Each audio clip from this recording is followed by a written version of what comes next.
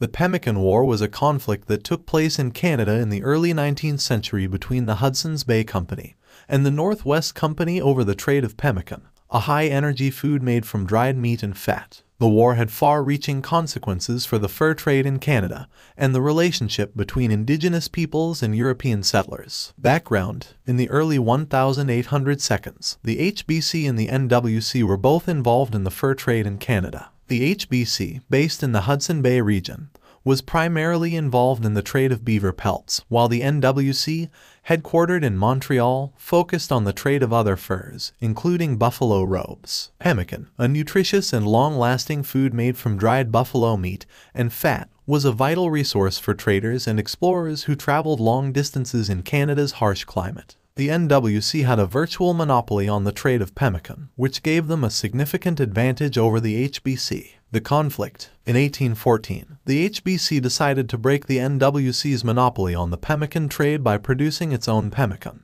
The HBC began purchasing buffalo meat from Indigenous hunters and processing it into pemmican. The NWC saw this move as a threat to its business and responded by attempting to buy up all the available pemmican in the region, thus driving up the price and preventing the HBC from obtaining any. The HBC, in turn, responded by sending armed parties to seize pemmican from the NWC. The conflict escalated, and in 1816, the NWC declared war on the HBC. The two companies engaged in skirmishes and battles throughout the region, with Indigenous peoples sometimes taking sides. Aftermath: the Pemacan War ended in 1821 when the British government forced the HBC and the NWC to merge. The new company, the Hudson's Bay Company, had a monopoly on the fur trade in Canada and had a significant impact on the region's history and development. The war had a devastating impact on Indigenous peoples as it disrupted traditional trade networks and caused food shortages. Many Indigenous peoples were forced to rely on the fur trade for their livelihood, which made them vulnerable to exploitation by European traders. Conclusion: the Pemacan War was a conflict between the HBC